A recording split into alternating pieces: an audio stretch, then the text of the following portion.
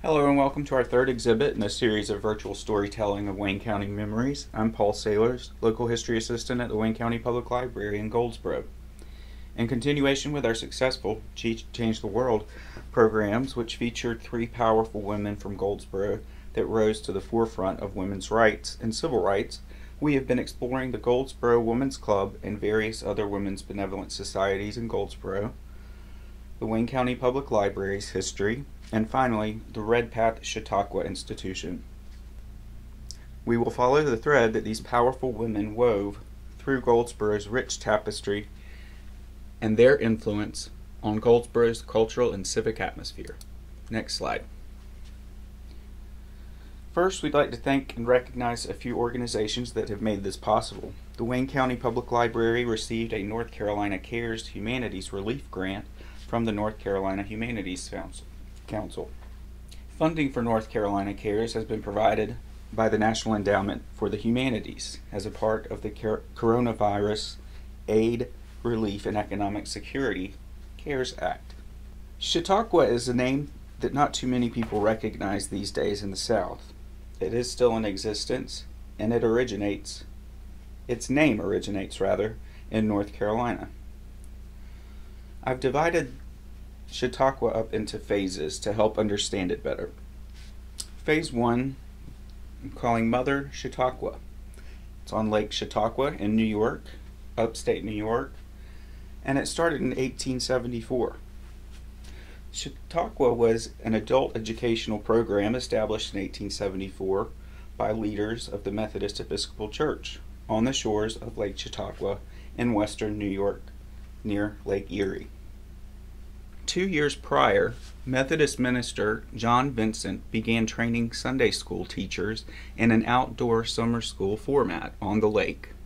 It grew in popularity and became known as the Chautauqua Institute. It grew further and was nicknamed the Mother Chautauqua as a daughter Chautauqua developed as a smaller but permanent facility in rural towns around the United States. In 1904, a third tier of Chautauqua evolved into a traveling or circuit Chautauqua, often called tent Chautauquas. Phase 2 of Chautauqua, the name Chautauqua, has its origins in eastern North Carolina. William Powell of the University of North Carolina at Chapel Hill, in his Encyclopedia of North Carolina, explains the term briefly. The term Chautauqua originated in North Carolina. It had been the name of the Tuscarora Indian village, Chautauqua, where the town of Bern arose following the arrival of Swiss settlers in 1710. John Lawson reports in his book, The History of North Carolina, published in England in 1709, I quote, "About 20 families of Neuse Indians had claimed it for their village, which was situated on the tip of the peninsula-like projection into the Trent and Neuse rivers." After the Tuscarora Indian War, the Tuscaroras migrated to New York soon after and took the name with them. You can see on the map from 1709 on the right, the name Chautauqua is underlined in red. That is the peninsula where New Bern is today. John Vincent was an American educator and religious leader. He was instrumental in establishing the Chautauqua Lectures, an important means of adult education in 19th century America. John Vincent was born in Tuscaloosa, Alabama, and at the age of 5 moved with his parents to Pennsylvania in 1837. By 1849, he was licensed to preach in the Methodist Episcopal Church, and in 1851 he became a ministerial circuit rider in 3 states. Mr. Vincent became a minister at Trinity Church in Chicago in 1865, where he established and edited journals aimed at improving education in the church. He was reassigned to New York and for 20 years was a leader of the American Sunday School movement. Vincent created the Sunday School Assembly at a campsite on Lake Chautauqua, New York.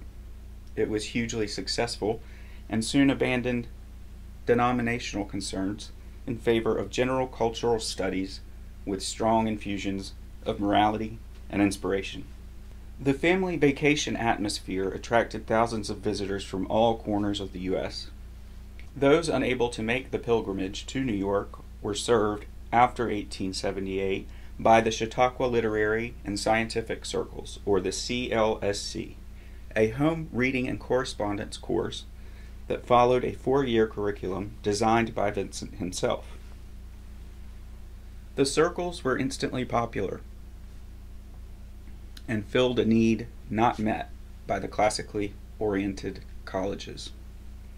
In 1881, the Chautauqua School of Theology was chartered, and in 1883, the Chautauqua University, with Vincent as chancellor, was created. But the public appetite was ravenous. Another camp was started in Ohio, and by 1900, fully 200 pavilions had been established in 31 states, bringing lectures by the period's most eminent scholars and statesmen to households. Phase 3. Social confidence. The Wheel Ladies organized a Chautauqua Circle in 1892. In a letter from Mina Wheel to her daughter Gertrude, in April of 1900, she writes, "The New South lacked the first family hierarchy of the Old South, and small towns were less exclusionary. The Wheel men took leadership roles at the synagogue and in the community, while the Wheel women formed benevolent societies and the Hebrew Orphans' Home. A Chautauqua Circle was formed in 1892, and its 6 members were all Jewish. Mina and Sarah Wheel leading the way with other society women to follow. Many meetings were held in the Opera House on the corner of Center Street and Chestnut Street. They studied Germanic and Scandinavian poems that ranged in dates from about 1200 to the late 1700s.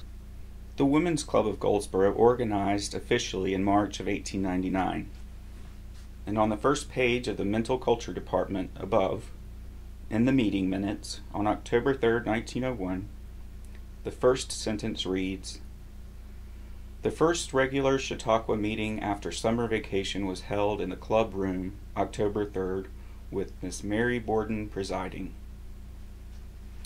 Miss Mabel Borden was recording secretary, and she goes on to say, "It was urged by those who had visited the Chautauqua Summer School that our circle have a name, a circle flower, and a motto. In order that we might have the best possible choice in the matter, each member was told to bring in at the next meeting whatever name, flower, and motto she thought best. The women decided at the following meeting on October 10, 1901, not to have a motto and flower, but decided on a name, the Old North State Circle. They started receiving Chautauqua magazine, C.S.L.S., and had decided to take up a class from the C.S.L.S. By 1902, they were studying the war in Mexico, Poland in the 19th century, Imperial Germany, modern England, Italian poetry, just to name a few. In the April through September Chautauquan magazine, Goldsboro was featured twice in recognition for its traveling library and book reception. It reads, "The Old North State Chautauqua Circle of Goldsboro, North Carolina, holding the unique position of being the daughter of a woman's club, has as its adopted child the traveling library, the only one in the state." Phase 4. The Redpath Chautauqua, bringing Chautauqua to Goldsboro, 1914. The apex of Wayne County cultural life was Chautauqua in the early 1900s. Redpath Chautauqua was a traveling roadshow which presented Shakespeare, opera, poetry, and other cultural edifications throughout the United States. The picture featured here is the corner of Ormond Street and Chestnut Streets, downtown Goldsboro. It's on Courthouse Square. It's the southeast corner of Ormond and Chestnut Streets. The next slide shows a current view of that corner. That corner was where Chautauqua set up their Redpath tent. The Chautauqua Company is still in existence today, though it no longer travels.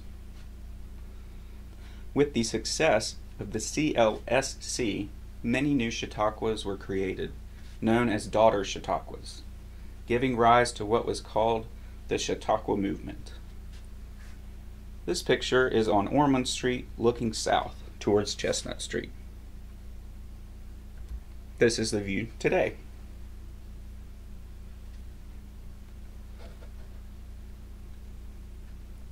Some years later, the talent agencies that provided speakers and entertainers for these platforms put together shows of their own which traveled to small towns across the United States and Canada. These were known as the Circuit Chautauquas or Tent Chautauquas. This picture is from 1914. It is of a family who decorated their car for the Chautauqua parade that often ran down Center Street. They would parade down Center Street and take a left onto Chestnut Street on the way to the tent.